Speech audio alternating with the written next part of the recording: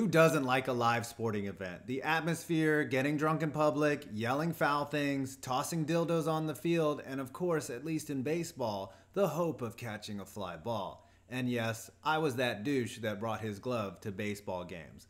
However, in football, if a ball goes into the stands, which is extremely rare, typically you see an usher or security guard come over and take the ball away from the fan.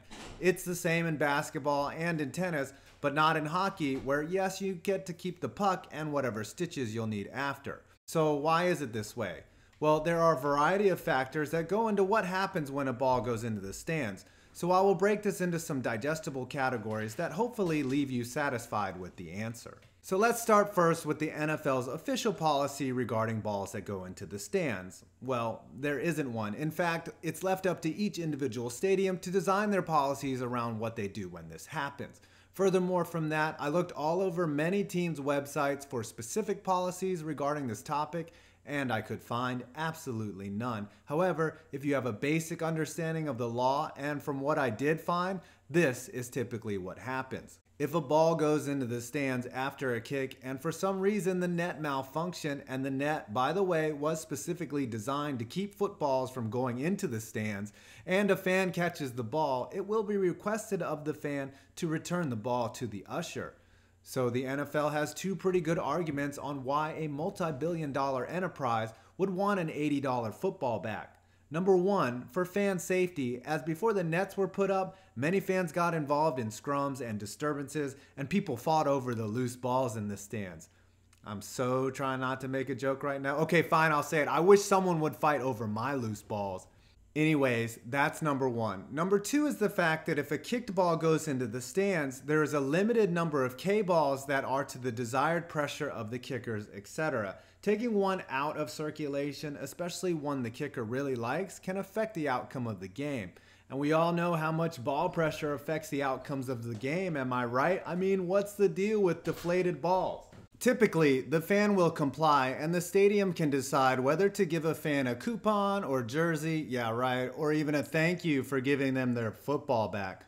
Also, remember, since Tim Tebow retired, a football making its way into the stands is a very rare event. So now, what if you don't want to give the football back? Here's where you awesome guys get to learn about the law. In baseball, it used to be the policy, just like in the NFL, for you to give an usher the foul ball. That was the rule until 1921, a man by the name of Reuben Berman refused to give a baseball back one day after he caught a foul ball at the Polo Grounds in New York. Refusing to give up the ball, Berman was ejected from the stadium.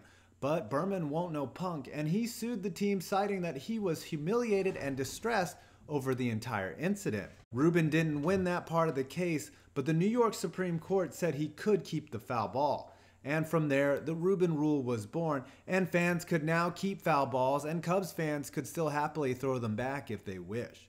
So how does the NFL get around this? Well, my broad assumption is that the Reuben rule is still in effect. However, if you refuse to return the ball, your conduct will be considered disruptive and you will be ejected from the stadium. But they likely cannot take the ball from you. I found many anecdotal stories regarding this, and it makes sense. Keep the ball, take a walk. Now again, each stadium policy is different. Like for example, no way in hell any usher is going to attempt to take the ball from one of those adorable kids Cam Newton gives a ball to after a TD. What's interesting about that is in the NFL disciplinary policy, it is a $6,000 fine for a player to throw a ball into the stands. I bet you're wondering if I'll make a joke here about which QB this cost the most. I already threw Tim Tebow under the bus. Let's see. Jay Cutler? Tony Romo? Geno Smith. It's Geno Smith. And yeah, he deserves a fine for a throw that bad. Dear God!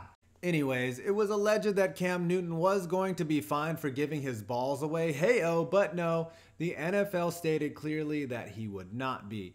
A few more interesting facts. The NCAA has a similar policy to the NFL, but the Arena League actually encourages fans to keep the footballs that fly into the stands. And Geno baby would fit right in. Well, there you have it. Yes, you can keep the ball, but you'll find yourself outside of the stadium. And of course, if you're in Buffalo, it's pretty hard to decide whether being on the inside is as fun as being on the out. I'm 5 Points Vids, and you made it to the end of this video.